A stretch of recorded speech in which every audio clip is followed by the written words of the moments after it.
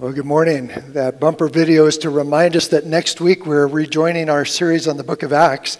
We're starting in Acts 13, which is one of my favorite sections of Scripture because it shows the church so in tune with the Holy Spirit, listening and responding to what the Spirit is telling them and directing them. And Pastor John asked me to let you know that there are a couple of special elements in the service next week involving a couple of couples that are going out from our church, and so you won't want to miss it, whether it's online or whether you can come and be here in person. We look forward to having you with us. But today we're going to wrap up our 3-week series on worship. Pastor Adam and Pastor Amber have helped us learn what it means to prepare for worship, to fully engage with God in the worship experience itself. And today we're going to talk about what it means to respond to worship. What does it mean to appropriately respond to what God shows us and tells us in our worship series? We're going to be looking at Romans chapter 12, the first couple of verses. So if you have your Bibles or your tablets or your phones, you can go ahead and put your Bible apps over there to Romans 12, and we'll be looking there in just a couple of moments. But I thought before we get into that, we could get warmed up by thinking of some of the other appropriate responses to situations in life, just to help us thinking about our appropriate response to worship. So I'm going to share or describe a couple of social situations and then ask you what you think the appropriate response might be. And don't worry, it's a multiple choice quiz. You've got a good shot at getting these things right. So the first situation, when is it most appropriate? When is the most appropriate time to RSVP to an invitation? A, within 24 hours. B, within 1 week. Or C, anytime before the respond by date. How many for A? Just a few for A. For B, okay, seems reasonable. For C, okay, looks like C is the majority choice here. Pastor John, how did they vote over in the sanctuary? Want to make sure that they're participating over there too. Well, according to etiquette mentor Marilee McKee, the answer is A, within 24 hours. Now, I admit I have not lived up to this standard myself. But listen to the rationale. It seems like responding within 24 hours doesn't give you much time. But that's the whole point of doing it so quickly. Receiving an invitation is an honor. And even if it's an event you would rather not attend. So responding quickly repays the honor. And then she adds this note. Not responding to invitations is a subject that frustrates a lot of people. Maybe you have sat around waiting for an RSVP that never came. Okay, so let's do better on the second one. Situation 2, when you receive a gift by mail, except for a wedding gift, you should A, call on the day it arrives, B, open it right away so that you can tell the person how much you appreciate that specific gift, or C, wait until the day you open the gift before calling. Okay, so how many think A might be the correct answer? Looks like a lot of people with A. How about B, open it right away? That sounds fun. I would like to do that. C, wait until the day you open the gift before calling. Okay, a few people with that response too. Well, again, according to Marilee, because I don't trust my own instincts on these things, the correct answer is A, call on the day that it arrives. And the reason for that is that people worry about whether you receive the gift that they sent. They can track it on an app, but they've seen too many news stories about porch pirates or neighborhood kids who pick up the gift, or even a family member who takes it inside, puts it aside, and forgets all about it. So they say it's the reassuring and polite thing to do is to call or text or email to let the senders know that the gift arrived and to thank them for it, even if you haven't opened it, because you're waiting for Christmas or a wedding shower, whatever the event might be. So there are a lot more things that we could go into. There's a whole questionnaire. There's a URL that'll come up here if you want to take more, learn more. But just poking around the internet, it was amazing how many resources there are on appropriately responding to social situations, or if you're a diplomat, what the proper protocols are for responding in certain situations. But surprisingly, that same web search found a lot less on what the appropriate way is to respond to God in worship. Fortunately, Scripture is very clear on this subject, so we don't have to worry. So the Apostle Paul spells that out in the book of Romans, chapter 12. As I said, we're going to look at verses 1 to 2. So let me read it for you from Romans chapter 12, verses 1 to 2. Therefore, I urge you, brothers and sisters, in view of God's mercy, to offer your bodies as a living sacrifice, holy and pleasing to God. This is your true and proper worship. Do not conform to the pattern of this world, but be transformed by the renewing of your mind. Then you will be able to test and approve what God's will is, his good, pleasing, and perfect will. I love that, his good, pleasing, and perfect will. Now, Romans 12, verse 1 is a reminder that when we come into worship, we're to do so remembering who God is and what God has done for us. That's what Paul means, what he says, in view of God's mercy. We're to offer ourselves. We don't deserve to be in relationship with God, but God, by his grace and by his mercy, has opened the door for us so that we can be in relationship with him. And so that means Paul used the example of offering ourselves as a living sacrifice to talk about the posture that we come into worship. It's a humble posture, remembering what God has done to make this possible. To present oneself means to offer or to put at one's disposal. So we're offering ourselves or presenting ourselves, dedicating ourselves to something or to someone. And in this case, we're offering and dedicating ourselves to the Lord. It means that we say we're understanding that we were created by God and for God. God created us for his purposes, and we want to live out our lives in a way that reflects what God intended for our lives to be. So we surrender ourselves. We offer ourselves as living sacrifices for his use. And by doing that, we are aligning ourselves.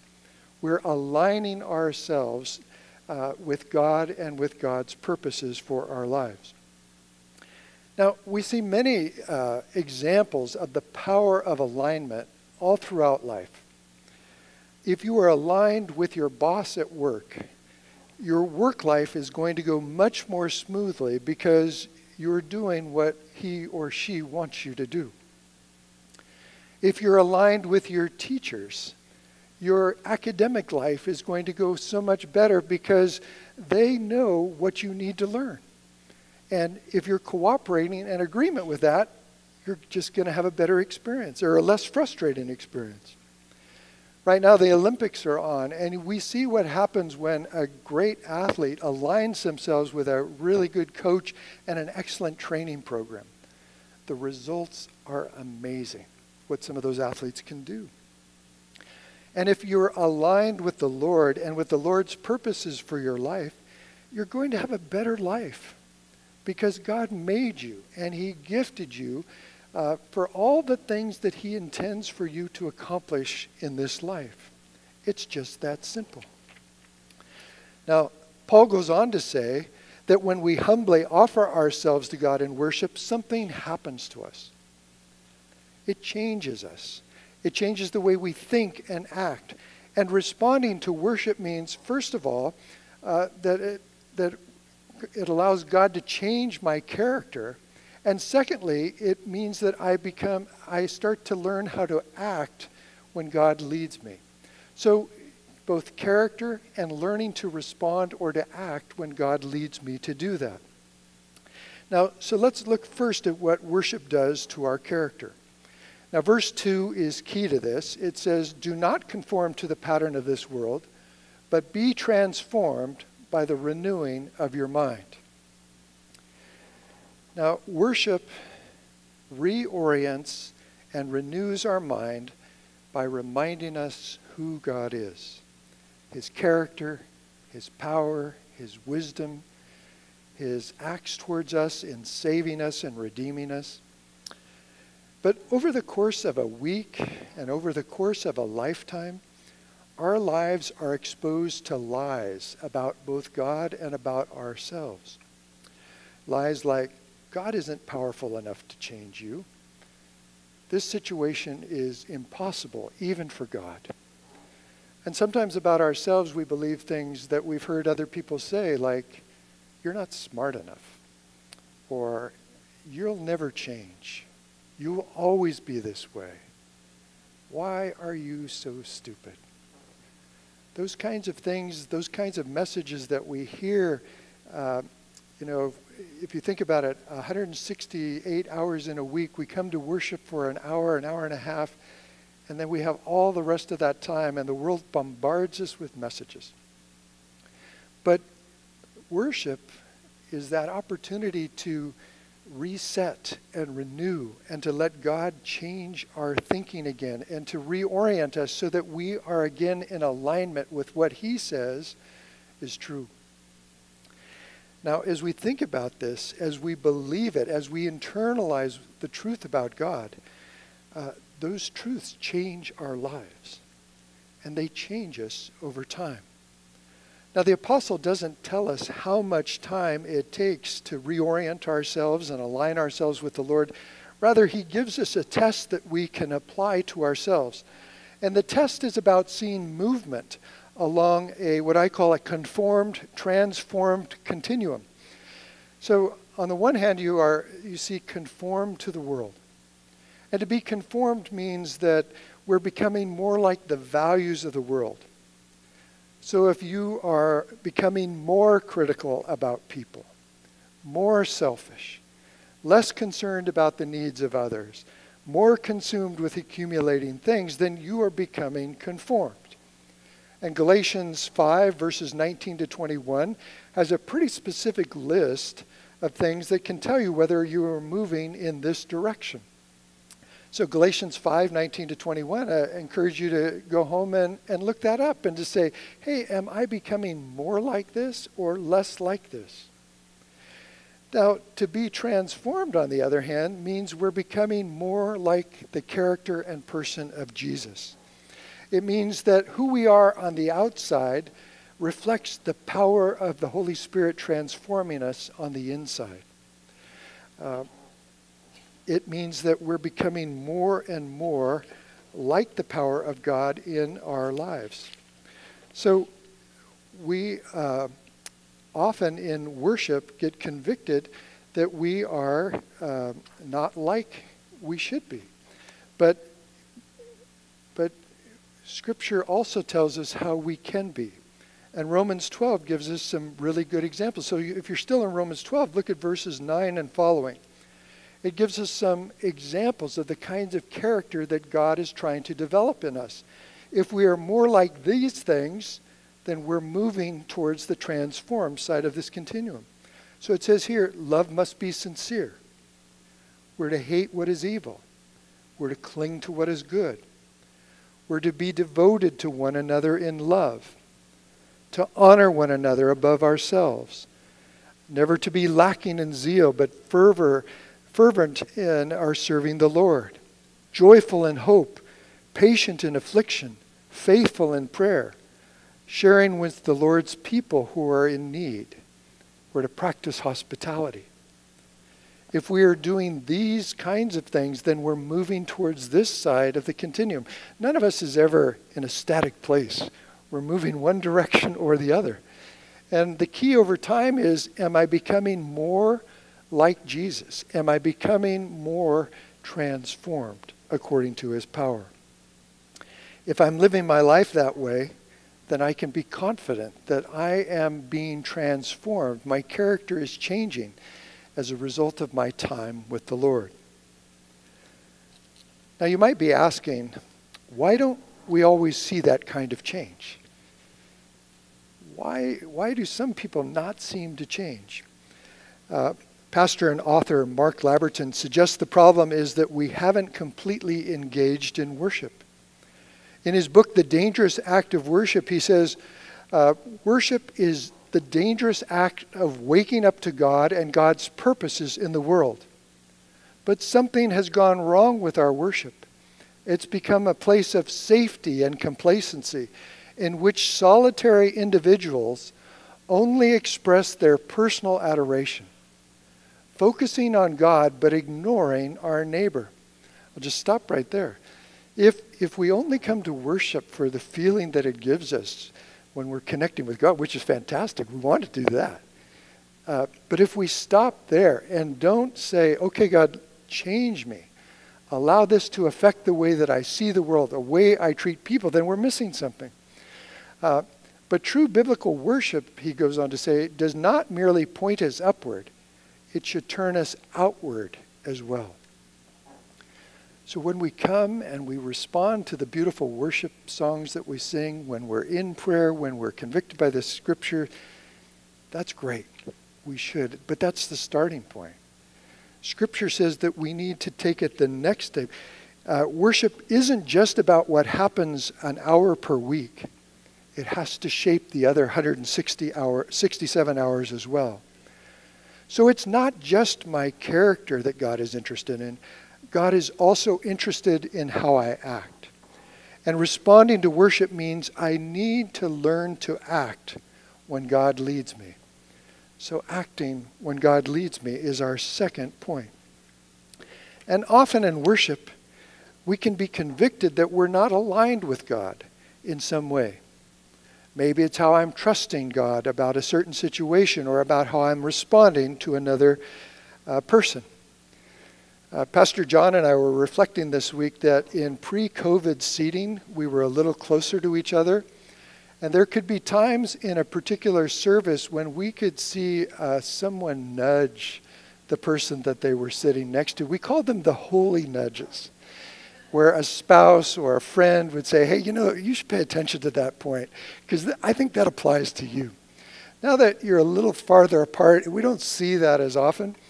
But worship should be a time where we experience a nudge, not necessarily by the person sitting next to us, but a nudge from the Holy Spirit saying, I want you to pay attention to this.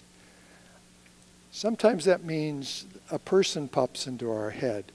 Sometimes it means I'm convicted of the way I acted or treated someone. Sometimes it means, I'm called to pray about a certain situation. That nudge means it lets us know that God wants us to act on something that we have heard. And this can happen on Sunday, or it can happen in our own daily worship time. Maybe this has happened to you. It's happened to me. This week, for example, I woke up and I realized I was worried about something that affected and concerned some people that I really care about. And I was reading that morning in Joshua 24. And in Joshua 24, the Lord was reminding the people of Israel that God had gone ahead of them in the promised land and to deliver that land to them. In fact, he said, you did not do it with your own sword and bow. I gave you a land on which you did not toil and cities you did not build. God went ahead of them and cleared the way so that they could occupy and have a land of their own. So in that moment, when I read those verses, I realized that God was asking me to trust him, that he would work in the situation I was worried about. It was an invitation to pray and to ask God to resolve the situation. I realized I didn't even have to tell God how to resolve it. That if God is going ahead of me, God can figure out how best to resolve it. The way that I might say, hey, God, could you do this? Could you do that? Might not even begin to approach the wisdom with which God would handle that situation.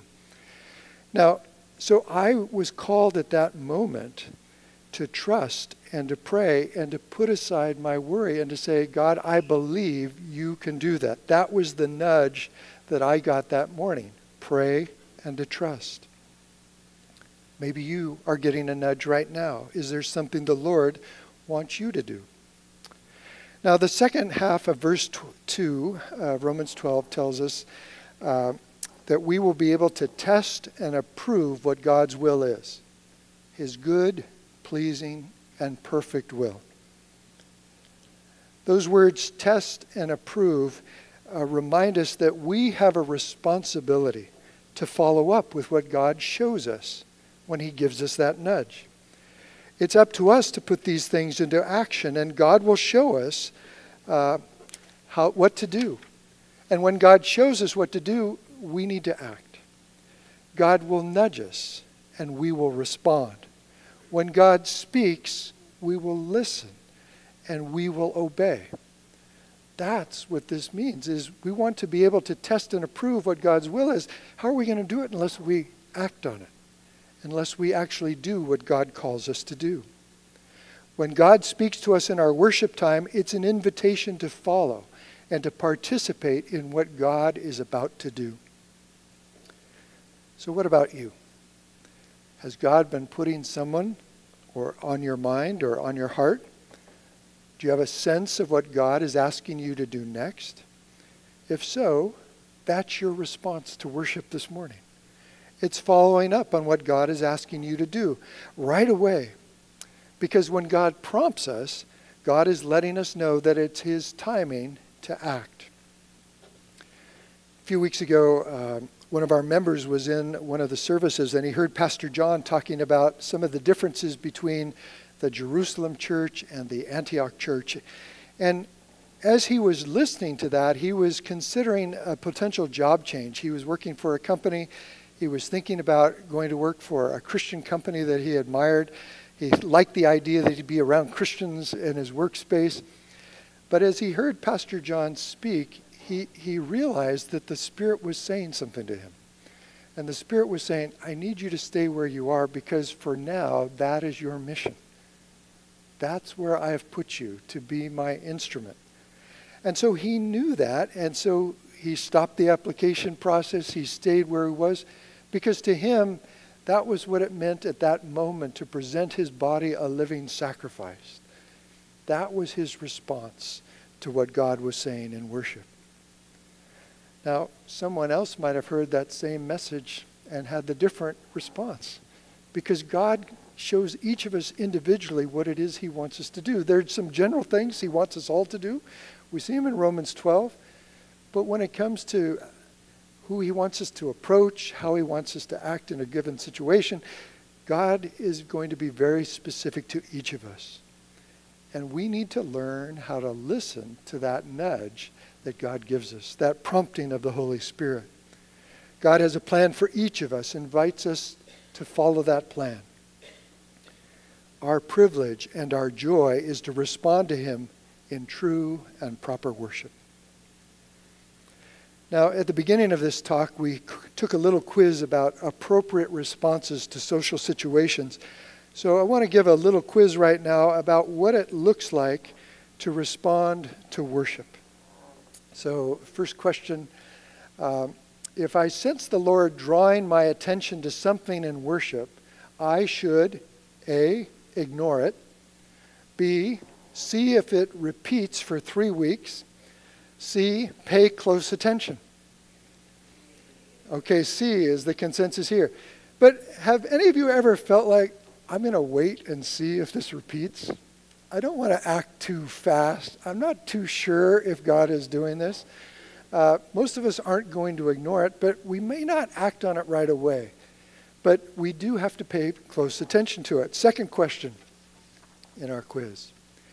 If I sense that God is directing me to do something, I should what? A, wait. B, respond right away. Or C, see if someone else responds first. Well, I think we know we're to respond right away. But oftentimes I've wanted to wait, or I've wanted to see if someone else was responding, because I didn't want to be foolish if I was the one that responded first. And what if nobody else responded? Well, we have to learn to trust that when the Spirit is speaking to us, the Spirit's going to tell us it's okay to do it now.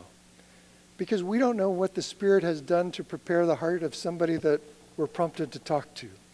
Or we don't know how God is going to work in a given situation. But that's what he's asking us to do, to begin to test and to approve what is his good and perfect will. And the way we do that is by responding. The other thing to think about in this kind of situation is, who do you think is going to prompt you to say something about the Lord to someone else? The Lord or the devil? Who is going to prompt you to be generous and kind? The Lord or the devil? Who's going to prompt you to say a word of encouragement or stick your neck out to care for someone in need? The Lord or the devil? We're learning to listen. We're learning through this whole series on the book of Acts and in worship to listen to the Holy Spirit and to respond to his promptings. And this worship response is just another lesson that God continues to build into Grace Church of Glendora. I think God is preparing Grace Church of Glendora for some next response. There's something he's calling us to do. And we're praying and waiting for God to show us what that is. So as we prepare to meet the Lord in worship, as we declare the name of Jesus and come to worship in expectation that the Lord will meet us, we need to prepare ourselves to respond because God will speak. So let's pray. And then we're going to sing another song. And what might the Lord be asking us to do today? What might the Lord be asking you to do today? Let's pray. Our Heavenly Father, thank you for your word, which is so clear and so true. Thank you for the leading of your Holy Spirit, who always directs us and guides us in the way that we should go. Lord, we pray for courage, for boldness, for sanity, for the peace of mind, Lord, to trust that when you nudge us, that you've got us, that you've gone before us, just like you did for the children of Israel of old. You are there for us now. So, Lord, help us to move a little bit forward in our ability to hear and respond to what you want us to do. We pray this in Jesus' name. Amen.